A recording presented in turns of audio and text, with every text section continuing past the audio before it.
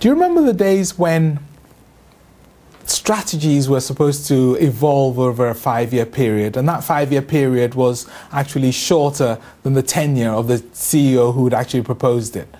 Do you remember the days when strategy was about studying the environment, doing your pests and your SWOTs, and then that was the key part? As long as you got the fit to the environment, everything was great. If you remember those days, you probably are sort of getting on a bit, because those days are long gone.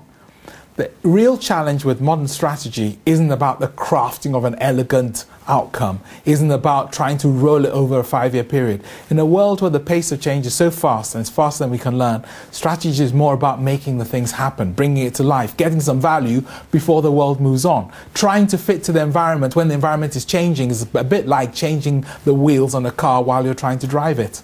So how on earth do you make that happen? Well, the secret in trying to make that happen is to drive the execution alongside the actual development of the strategy. What do I mean by that? I'm sure you've seen, sometimes with new developments, or when they're building new shopping centers or new malls or whatever, have you seen those now fully open signs where they say, this is now fully open?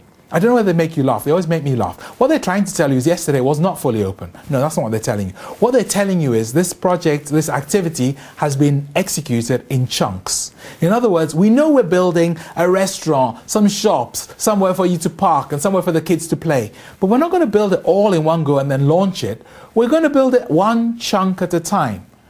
Those chunks are actually the projects. And it's delivering those chunks, delivering those projects, which brings the strategy to life. The secret in the new world of making strategy work is to have a long-term vision, and instead of doing it the traditional way of having long-term execution, you have long-term vision and short-term chunked execution. And that's the secret. So how do you make these projects work? Everyone will tell you that projects fail 3/4 of the time. Well, other people's projects fail 3/4 of the time. The ones I get involved in, we have a very quick way of trying to make sure they don't.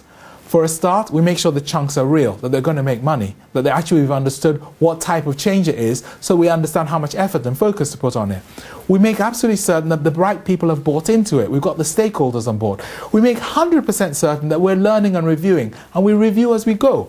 Most of the time with projects, no one ever reviews, because if it's going well, don't bother. If it's going slightly off track, then there's no time. And if it's a disaster, don't review in case they find out it's my fault. But unless you review, you're going to go off track.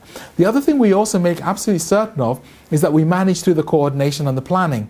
And when you bring those bits together, generally you'll deliver a successful project. And if you deliver this series of chunks of projects, chances are you'd have driven a successful strategy.